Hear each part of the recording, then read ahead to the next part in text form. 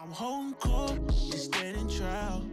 Why ain't I see you round back when What was the situation at Priority when now he the boss? He run his company like he see fit, but didn't Priority have an issue with him putting out albums as often as he wanted to? It was Priority in their code, and they had to deal with BMI. Mm-hmm. And so what they did, the people from BMI was over in London.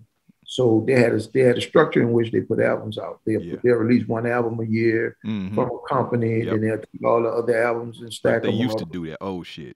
Yeah, that old school shit. So I'm sitting in there with P and I do numbers. I said, P, we making this off of this album because Ice Cream Man first thing it sold 35,000. That was nothing. But as the months went on, it started selling 50, 75, 100,000.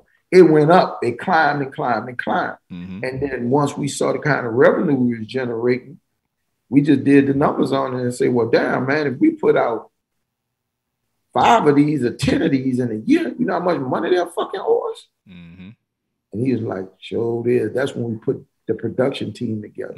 East by the Pound worked them around the clock. K-Loop worked them around the clock. All the producers we had, XL worked them around the clock. And then we start grabbing all these groups and putting albums together on. Because we already had it set up for the next ones to come out in the Ice Cream Man. So after the Ice Cream Man, it was set up for all these other releases to come out. So we decided to do them all in 1 year. We put out like 14 albums in 1 year. And the people had a meeting with us. They flew from across the water when we were trying to do it. It was like, we sat at a big conference table, all us in there, me and Pete, and then Brian Turner, Mark, all the owners and shit in there. So they're like, listen, y'all want to do this, but this is not done in the industry. This is not how you do business. And this is what you need to do, this, that, and the other. And Pete stood up in there and told him, he said, you know, y'all problem is, y'all think white is right. But white ain't motherfucking right today. It's my shit, I own it. I take this motherfucker, walk across the street and go to, there was at the time. Capitol. No, not Capitol. No, baby, that was on. Universal. Universal. He said, I walk right over there. They call me every day. He said, a motherfucker from Universal call me every day. He said, y'all think white is right, but that shit ain't happening today. This is my shit. This is what I'm going to do. And if y'all don't want to rock with that, then y'all cannot rock with me. And right now, I'm holding y'all company up.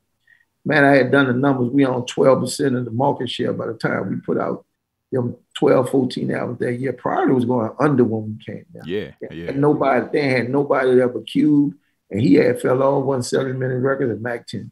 And that was it. That shit that was going down. Because at some point they was paying y'all to put they artists, you know, put the nolimit brand on their artists. That's that's exactly what they was doing. Lending that tank to them. You know, we had enough clout, we could lend motherfucker respect. Real talk. So how did you feel when P stood up and said that? Man, that was like number one proudest moment at the time.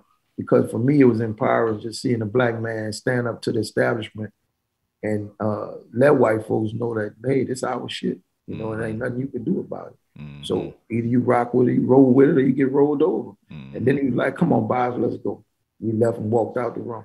So when we got out the door, I hugged that nigga tight as I could. I said, boy, that's the most powerful shit I ever seen in my life. I said, man, listen to me. I love you the rest of your life. I love you now, but for that, you can't do no wrong in my eyes. You know what I'm saying? I don't care what they say. Real talk.